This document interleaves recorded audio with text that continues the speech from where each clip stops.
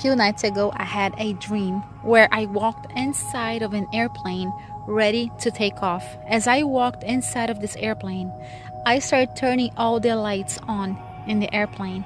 I believe that's symbolic of the rapture. It is time for us to get in the airplane, in the ark. It is time for us to follow Jesus Christ, Yeshua, the only way to heaven. No other saints, no other gods can take us to heaven.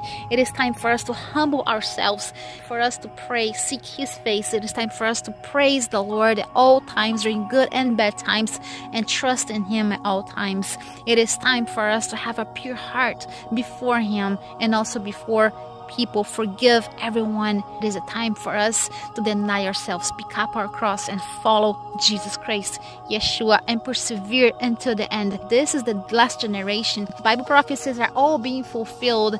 Pray and seek His face. Pray and ask God to give you more discernment, more wisdom, revelation, knowledge, hunger to study His word, a hunger to pray. Ask God for strength.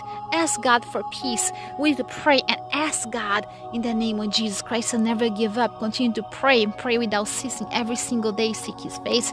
Desire more of Him. Desire to know the truth. You do not want to be left behind. You do not want to go to hell. Hell is a real place. I was shown hell.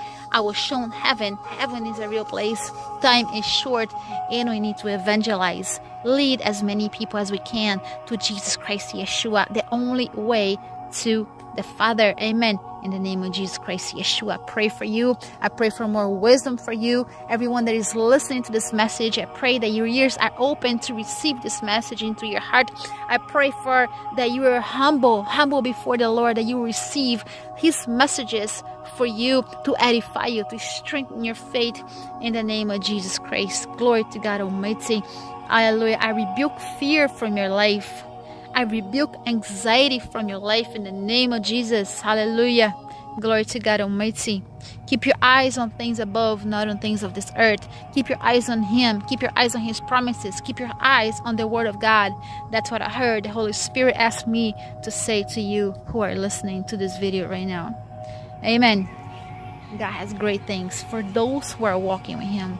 I just heard the Lord say, God has great things to those that are keeping your eyes on Him, on Jesus, on the truth.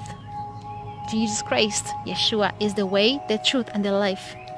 God has great things for you. We must endure trials and tribulations right now. Endure persecution. Endure hardship. Endure as a soldier of Christ. Endure. How? By knowing the Word of God, knowing who He is, knowing His promises. We must do our part and run after Him. He knows the prayers of your heart. He knows your thoughts. So continue to desire more of Him. Spend time with Him. Spend time alone with Him. Amen.